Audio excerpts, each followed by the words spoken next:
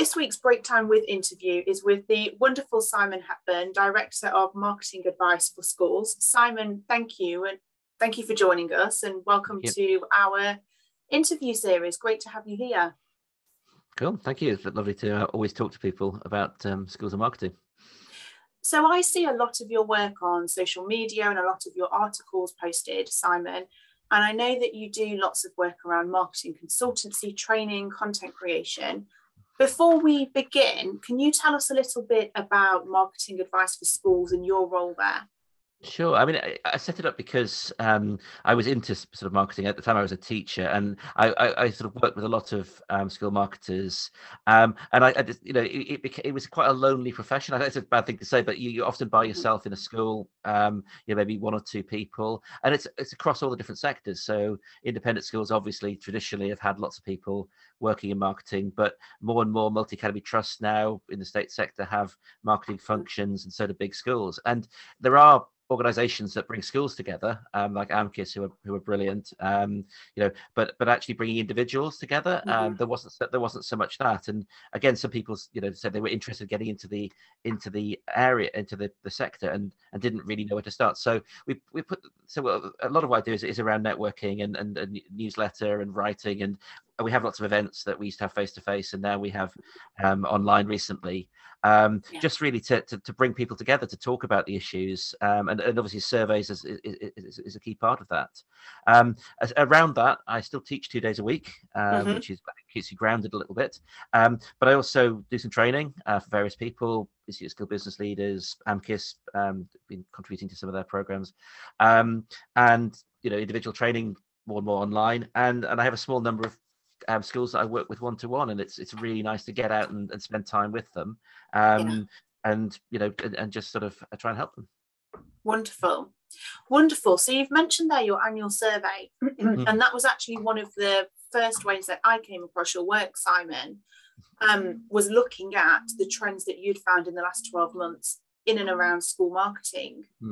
What trends did you notice in the last 12 months?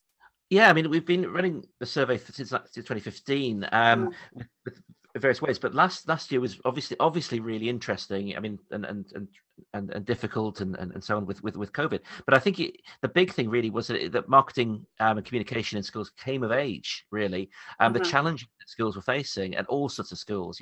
It wasn't just about recruitment; it was about telling parents they couldn't come into school, to getting children engaged in remote learning, working with communities to supply computers and things like that. All sorts of schools got involved in that, and they had to change. You had to change. Schools had to reinvent themselves, and so things like the use of video sort of shot up. That people started creating YouTube channels, going Facebook Live, all sorts of things that people had talked about for ages, but now had to use, and they see the value of it. Even things like parents' evenings, making them virtual. What you guys do, putting the admissions thing. People, you had to have virtual open days. You had to have people coming in and seeing, what the school was like from outside. How do you do that when you can't have people coming in? And so, it was a big step change, and I think lots of schools have sort of realised that. And in many ways, the big thing I would say to them is look at what you've done that was different, and see what worked, and keep going. Don't throw everything out. There's some fantastic work that people have done, but I think it's something that people are going to find difficult because it's not urgent. It's important, but it's not urgent. If we with that. Absolutely. I think it's really interesting when a solution comes into play because it's necessary. We have to be virtual, we have to be digital, but then actually it has some unexpected benefits. Lots of schools say to us that by making their communications and their events virtual or digitized, they've been able to have a bigger reach, for example, with their online events. So it's something they want to keep, even though they can welcome people again face to face. And it fits the various trends. I mean, so many independent schools are seeing applicants from Hong Kong at the minute, with the people for the UK from Hong Kong. People are beginning to move back around the world as well. And the idea that you can you can get a really good idea what the school is like without having to visit it, really, really helps. And I know all sorts of schools that have had those inquiries from overseas. And at the same time, there will be people who want to go in and do the face-to-face thing. And again, that's probably the marketing challenge, that you're busy anyway, and suddenly you've now got to do the online stuff and you've got to do the offline stuff as well. And part of that is saying to schools, see the value that this is bringing, because you are bringing in lots of people, but also see how much you can reuse content. I'm a big fan of that. If you're gonna have a talk, head teacher's gonna give a talk in an open day, record it. Don't waste that. Record it and put it out on social media, on your website.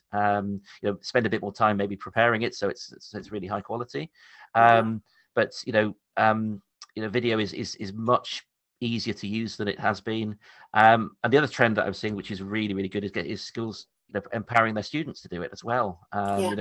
Get them, I was at the school last week, setting up a school media crew, which was just really exciting. Some really engaged students who are going to go around the school and actually tell the story themselves. And that sort of thing is going to be a way of doing that, I think. Absolutely. And I think it's really nice to get the students' perspective on what the school is like and what the community is like as well. It can be a real selling point, can't it? It can be, and it's also really eye-opening, because again, talking to these students last week, it's really interesting how much they know of what's happening. So we're talking about planning the content for the school, and they said, everyone needs to know about the new reporting, how we're going to change reports in the school. And one of the teachers was like, oh, how do you know about that?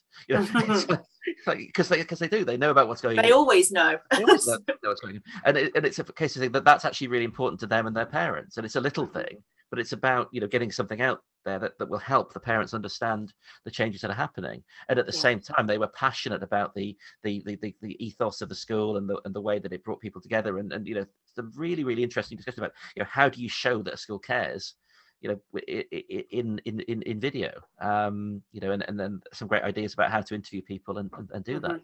It's a different level. It's a different level from we've got an open day, come and see us, which is what happened in the past. Yeah, definitely. So I think then that the rise of video was probably something that wasn't so surprising for schools. They didn't have any other choice but to go down that route. Is there anything that came out of your survey that did surprise you about schools and their choice of marketing? I think probably there's some little changes which are around what they're targeting and what they're doing, and I think getting recruiting students is still number one. But I think the one thing that struck this year was about recruiting teachers. That a lot of schools are saying, "Oh, hang on, we're getting involved for the first time in." It was about 13. It's about 13%, but it was much more than we had before.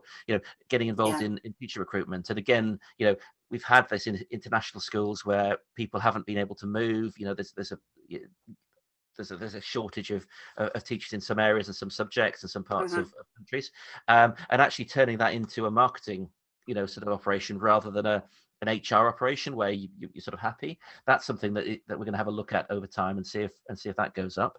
And the other one was about the new challenges for multi-academy trusts, which and again, this is interesting. I didn't see it in the private sector, but again, private schools are coming together as well. You've got bigger organisations now. How do you create a brand and a communication across that when you're dealing with 10, 20, 30 schools? And I think that's going to lead to a whole new type of person who works in school marketing. Again, because the skills are very different than working for one school and doing everything for one school. So yeah. Absolutely. And that might be one of the differences between the independent sector and the state sector. And I know that you did survey both. Are there any comparisons, any differences between the two? Yeah, I mean, generally, I have to say the independent sector, is the leader in this. They tend to spend more money. The fundamental, they have bigger marketing budgets, they have bigger marketing teams, and what we've seen over time is that they tend to do things first. So, for example, when Instagram came up, it was independent schools that started looking at Instagram and using it particularly for initially sixth form recruitment, but also now for talking to parents of different ages, and so on. State schools tended to follow with that. I think where we've seen state schools do different things because they've got less money. They have to be more innovative. And so one of the speakers at our last event was James Tucker, who works at a school in Doncaster. He's done an amazing amount of work with Facebook Live. More than I've seen private schools do, because he's got a small community. He needed to get some serious messages across, obviously, in the last year about COVID and about why they were doing things. So he would jump on Facebook Live, to explain at a very short notice what was going to happen the next day, and why, for example, they hadn't closed at particular points where other schools had closed. And it's fascinating talking, and listening to people like that, who are in touch with their communities. So that's what I would say, is learning that way. And certainly the other thing independent schools, should be thinking of is that they are coming together. There are more and more mergers. I mean, I've seen that. We're seeing that all the time. International groups coming together, prep schools merging with secondary schools and becoming, all through schools, and so on. And again, when that's happening, making sure that you keep the best bits of the individual schools. And that's a debate that I think multi-academy trusts are having now. Initially, it was a sort of all big one size fits all. Let's just go in and paint everything grey, or paint everything whatever a colour is, and so on. And now there's much more thought about how do we keep the different bits, working with their communities while getting the benefits of the whole thing. Yeah, absolutely. And I love that example of using Facebook Live. What is your opinion on the future of social media marketing in schools? I think it's a really interesting stage we've got to, because I think people have, in a way, I'd almost say we're past the peak of it, and that may be sort of something that's controversial. But in the last year, for example, the survey showed that independent schools are using Twitter less, and I thought that was quite interesting. That Twitter is quite good at shouting out there, and with Donald Trump and people like that, get the message out there through Twitter. But actually, not a lot of people use it. And so it's useful as a sort of feed into your website and things. But actually, when you do surveys, it's not used that much, and so people are moving away from it. Facebook, I think, is brilliant. Facebook, it was the sort of, it was the complete thing. I love Facebook events, for example. So you can run an event for a school, and you can see who's going, and you can bring your friends. You can say, oh, my friend's going. I'll go along and I'll see her. And it's got lots of things like that. But younger people are moving away from that, and Instagram doesn't have those features. It doesn't have the community feel of it.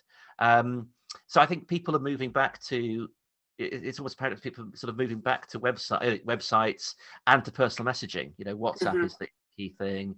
Facebook, and that's much more difficult for for schools to sort of influence. So that again takes me back, I suppose, to the core thing really, which is in a school it's all about storytelling, and if you get the right story and let your community know about it, they will share it out there, and they will share it out there by whatever means.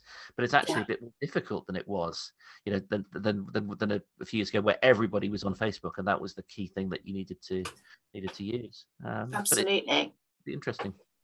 Absolutely, and you've talked about bringing students into that as well. And social media is, well, there's so many different social media platforms, and students will use some more than others. How do you think that schools can bring their students on board with what they're putting out on social media? I think it's again by engaging them. I mean, there's been lots of talk in the last few weeks about TikTok and how it's been used badly by students to produce offensive video, and part of me saying, well, just a bit like you have hackers and you employ the hackers for to work in companies to protect their own internet.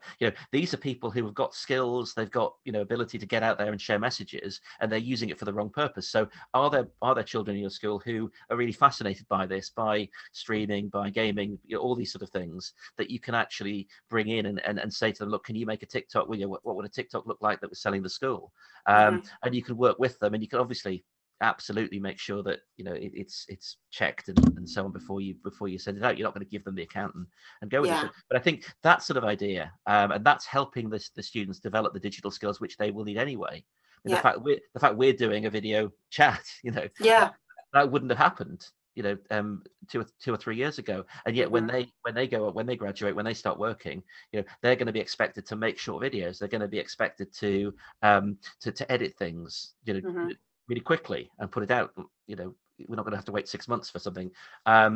So I think giving them those skills and looking at that, it's a really exciting area. And I know, a number of schools that are doing some really good work in that area. And also it's sort of something that the schools have lost a bit. I mean, when I was at school, I was involved in school magazines and school newspapers, and it got me really, and it was really exciting. And you don't see as many now.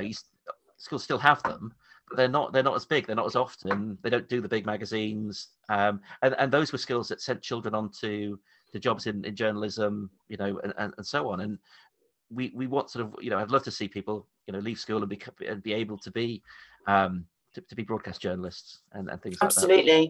Absolutely. It would mean coming onto a video like this would be less nerve-wracking. I still get a little anxious every time we do one of these interviews, Simon. I don't know about you. So absolutely. And I love this side. Sorry. No, I'm saying you get more used to it, but you're absolutely right. I mean, it's like doing webinars and things where you're sitting there and you have no idea whether anyone's actually listening to you. Yeah, it's a real skill. Yeah. It's a real skill. And I also love this idea of the shared ownership and of the content that's produced. The students feel like they own it, the school marketing team own it as well, and they've collaborated. So absolutely love that idea. One of the things that I'd love to talk about, because it was a real surprise for me that it was even mentioned in your survey, is the idea of website accessibility. Now, I'd heard a lot of talk around this in higher ed, but I'd never come across it in schools. Yeah. Why is that so important, Simon? Well, one of the things we sort of one of the partners we had this time with the survey was Concept 4, who do web design, and it's something that they've sort of been noticing as well. And working internationally, again, I think is where it comes up, because in America they have quite strict laws about this, and Americans with Disability Act, I think it's called, and a lot of, for example, if you put video on a public website, it has to have subtitles for people who can't hear, and again, that's sort of been a little bit missed out because a lot of schools, are sort of rushing around trying to set up websites, trying to set up communication. And you sort of forget sometimes that that people who you're trying to talk to might have difficulty in understanding in all sorts of ways, and it's not just being able to hear or see. Sometimes the quality, the fonts, the font needs to be accessible. All sorts of things need to happen. And again, a bit with a marketing hat on, the key thing with marketing is always not to lose any particular group. You don't want to lose a segment of your audience. And you don't want to lose a segment because they can't access online, just in the same way that you don't want to lose a segment because they can't come and visit because of COVID. So we did that. We asked that question, and as you said, the numbers were really quite serious, and particularly people not even knowing what the issues were. So people didn't really know what the grades were of accessibility. And actually, when people were being honest, I think 18, got the figures here, 18% said they didn't consider their website to be accessible. So they straight up went hands up, we haven't even thought of that. So that's a lot of people, out there to say, well, actually, maybe you just need to go and do that. A lot of people left it to their web designers and said, well, they must have done this. Again, it's is that important? And as you said, 44% weren't sure. So again, it's something like that, and people didn't check very often. So I think it's an easy thing to do, to go out there and as I said, look at the different levels. There's AAA and AAA, there you go, Web Accessibility Guidelines, and it's the WCAG. Guidelines, so WCAG level A, level AA, and level AAA, and you can look them up, or I can send you a link to them afterwards, and just check what level you think you are at, what level you need to be at for your particular audience. Have a think about it. And again, like anything with marketing, it does fall into research as well. So next time you're doing a survey of users or parents, ask them, do you find the website easy to use with changes to it? Absolutely. Do you think that's something that will be changing in the near future for schools? I think the problem, and this comes back to something that comes through the whole point, which is schools. School marketing is just such a busy place. I think if you're working a large organization and you have a team, you have a web team of 3 or 4 people, it's something that will be on their agenda all the time. It's difficult, to do these things when you're in a school and you are being pulled around all the time, and you've got an event and you've got someone visiting, and you're trying to set up, a social media, and you're trying to do lots of things. So it should be. Brilliant. Okay. So are there any other things then, Simon, that you think will evolve in 2022 and beyond, and that school marketers should be more aware of? I think these things are changing. I mean, I think the challenges that are facing school marketers are very, very different. And I think, one of the things that's so important is to research, and is to look at the environment. It's not it's nowhere near as easy as it was a few years ago. I work with a few schools in the southeast of London, and the impact of Brexit, is still working through in many ways. And people who thought, oh, our school is full, it's fine. These things will change, and it could be positive, it could be negative. I don't want to get into politics of it, but communities are moving, things are changing, the Hong Kong community moving in. There's a whole need for much more research and monitoring of what's actually happening around you. Things are much more uncertain. And for state schools as well. I mean, you talk to business managers and they sort of say, oh yes, there's a new school opening next door to free schools, academy change. Those sort of things are happening all the time, and that affects independent schools as well, because people are moving between them. In the next few years, the number of the birth rate in the UK has dropped quite significantly. So again, you have primary schools saying, we don't understand why there's fewer people applying. It's nothing to do with what you've done.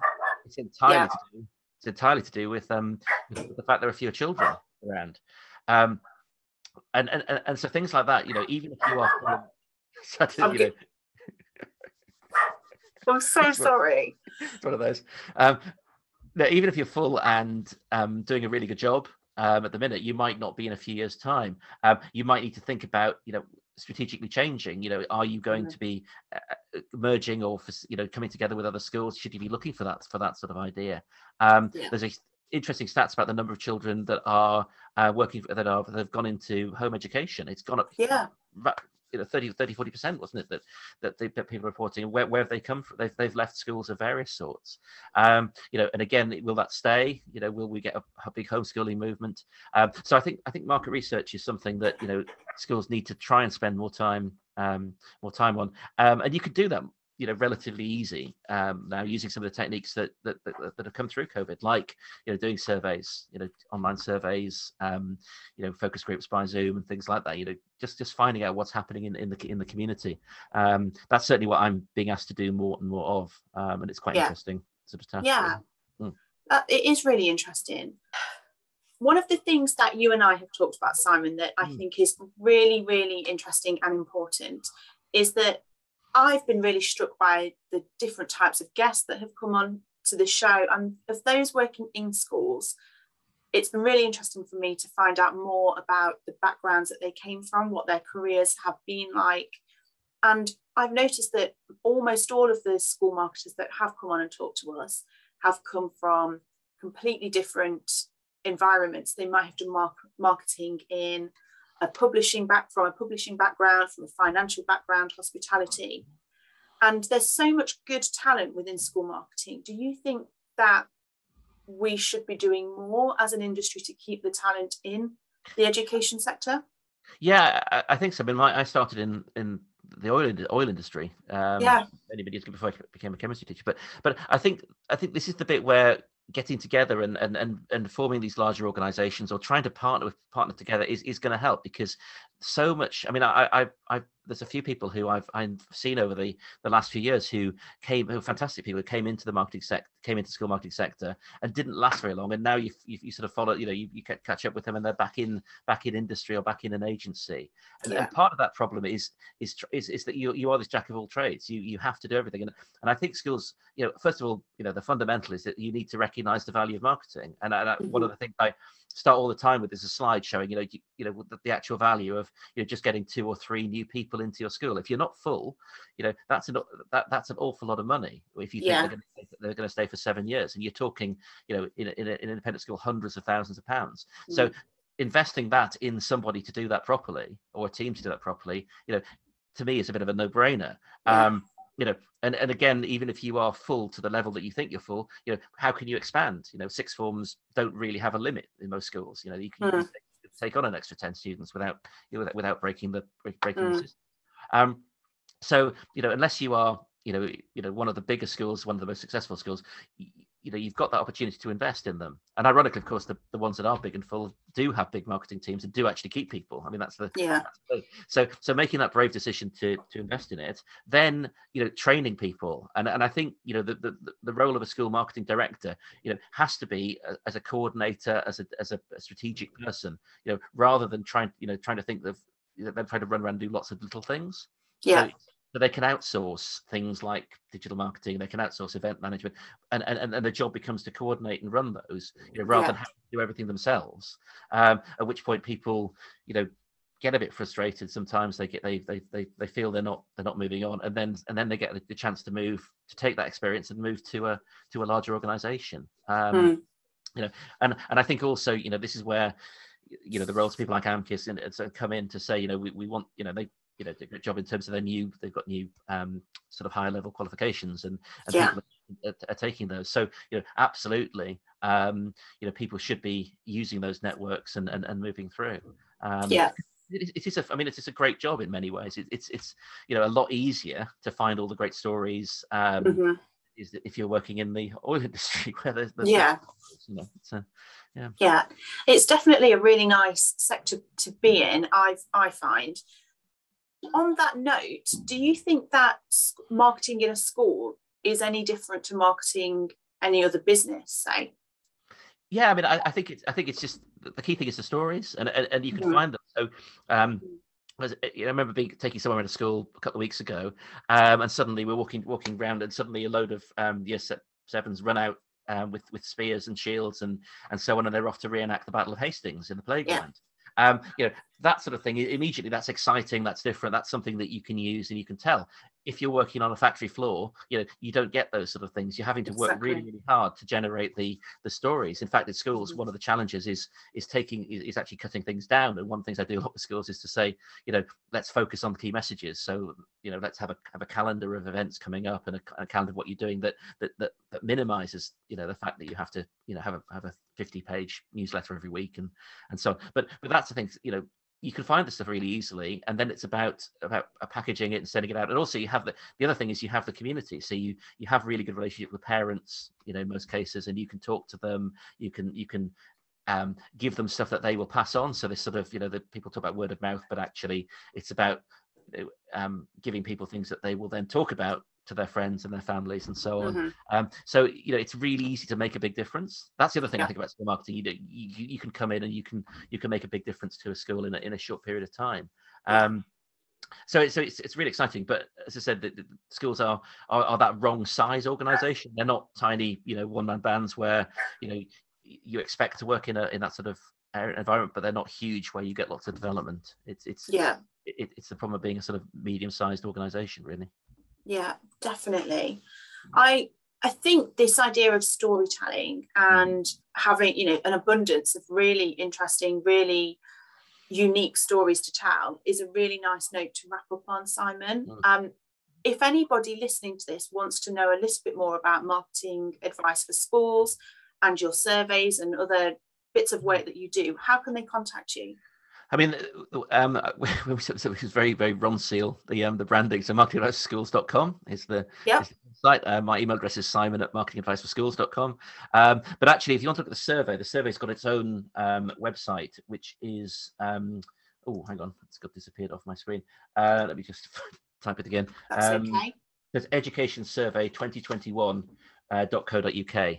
So you Brilliant. Can download the whole survey there, and you can actually see the event that we launched it at, and hear from the likes of James Tucker and some other people as well at that. So Survey 2021. Perfect. We'll link to that in the newsletter part that goes alongside this interview, Simon. It's been really, really insightful talking with you today. I really appreciate it, and I know that everybody listening will as well. So just a massive thank you for coming on and being a brilliant guest. No problem. Thank you very much for talking. It's great. Thanks, Sophie. Thanks so much, Simon. We'll talk soon. Okay, bye, Sophie.